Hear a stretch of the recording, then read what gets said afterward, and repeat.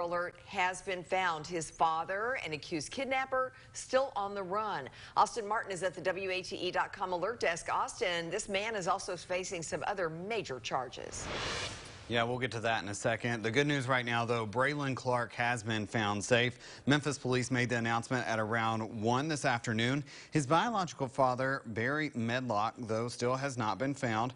Now, this all goes back to Sunday when the baby's mother was dropped off at a hospital with gunshot wound. She later died there. Medlock and the child have been on the run ever since.